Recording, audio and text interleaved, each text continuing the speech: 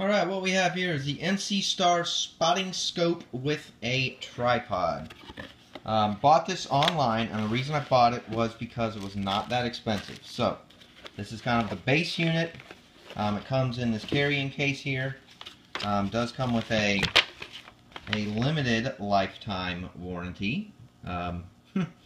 Whatever that means, but here's where you mail it back. It does say for U.S. use only.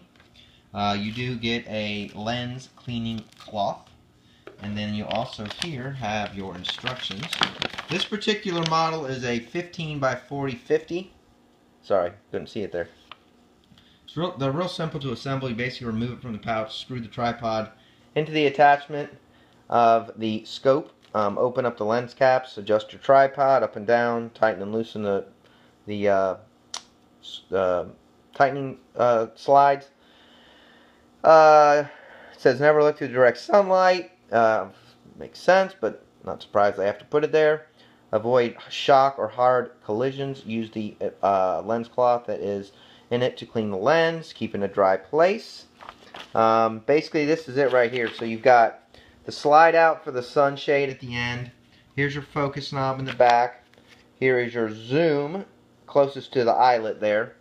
Here is the base for mounting the tripod, and then here's the tripod that is included. So that's what you're getting here.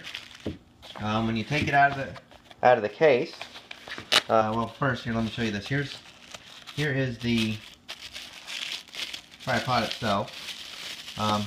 Nothing fancy, alright, so just remember, I bought this because it was a base model, and I'm going to take it hunting and do a few things with it, but it just basically opens up like that and stands up. There's a screw to go into the bottom of the scope itself, but it just spreads out like that. This is kind of cool because it folds up.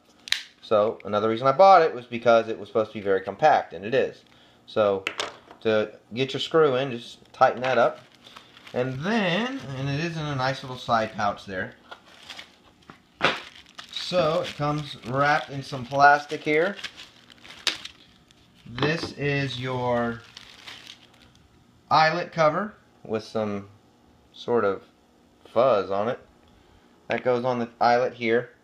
And like I said earlier, this one is your zoom. This one is your focus. There's where you mount your scope, or your tripod rather.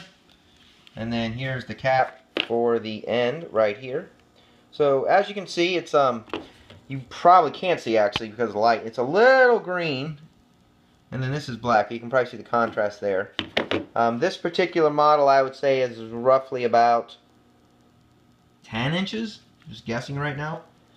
But it feels fairly light. It should be. It's not that big. It's got a nice kind of rubbery feel to it.